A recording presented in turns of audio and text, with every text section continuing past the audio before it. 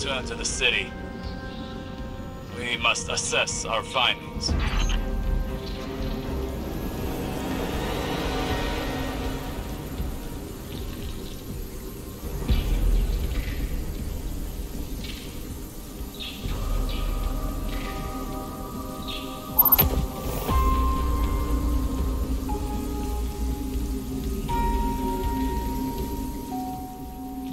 What monstrosity is this? The Crown of Sorrow.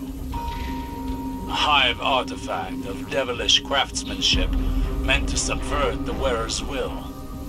I suspected it was the crown in question. More hive witchcraft. It should be destroyed. It has been altered from its original design. Opened. Instead of controlling minds, it's meant to merge them. It is listening. I cannot leave the crown free. You think you can contain it? So did Callus.